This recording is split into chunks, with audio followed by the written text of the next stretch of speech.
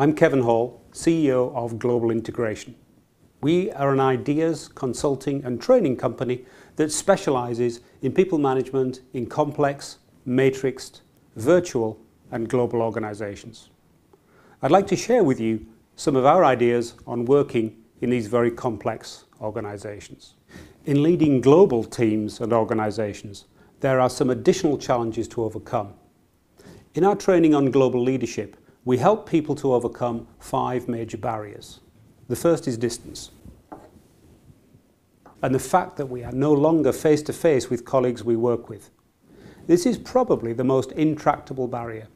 Human beings have evolved to operate face to face, and lack of that bandwidth of communication, the ability to monitor non-verbal messages and have substantial face to face time together, has big implications for trust, collaboration and communication.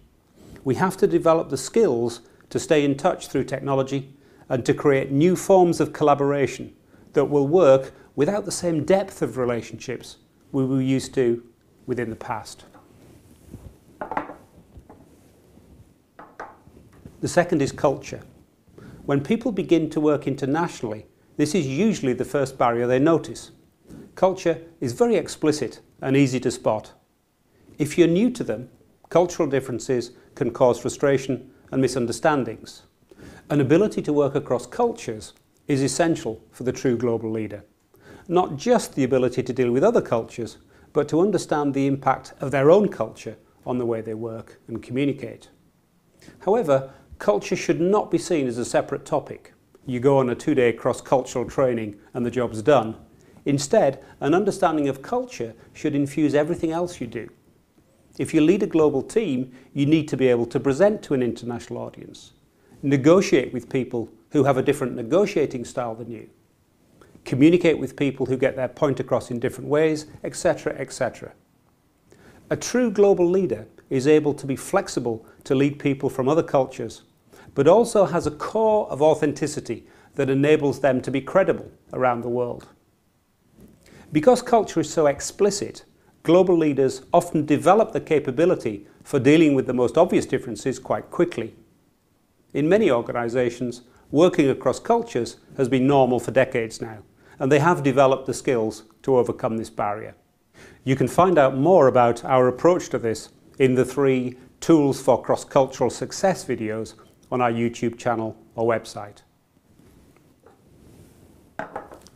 The third barrier is technology.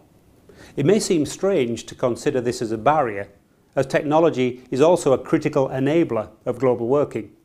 It would be hard to imagine leading a global team without the use of communication technology, wouldn't it? However, communicating through technology can cause misunderstandings, and though the technology does not force us to communicate ineffectively, it can make it easy for us to miscommunicate.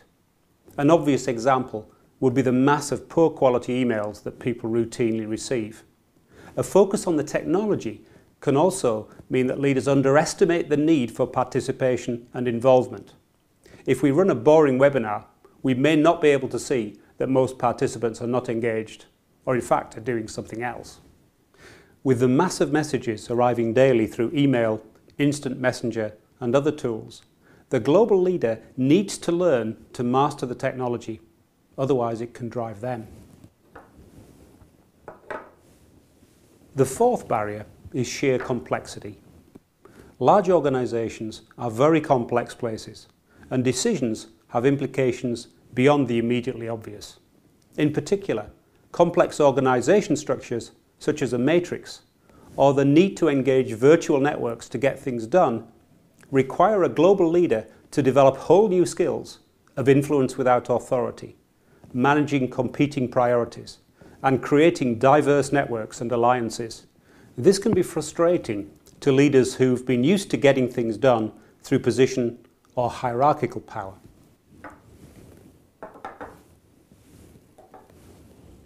The fifth barrier is created by time zones. Time zones are a permanent feature of global working. They're not going to go away, so we need to organise our work to reflect them. Failure to master working across time zones can lead to delay and frustration. You can see a separate video on our principles for working across time zones elsewhere on our YouTube channel or website.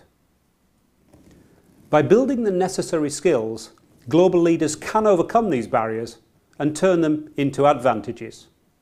Global teams bring a wealth of diverse perspectives and enable you to take advantage of global scale and local skills around the world.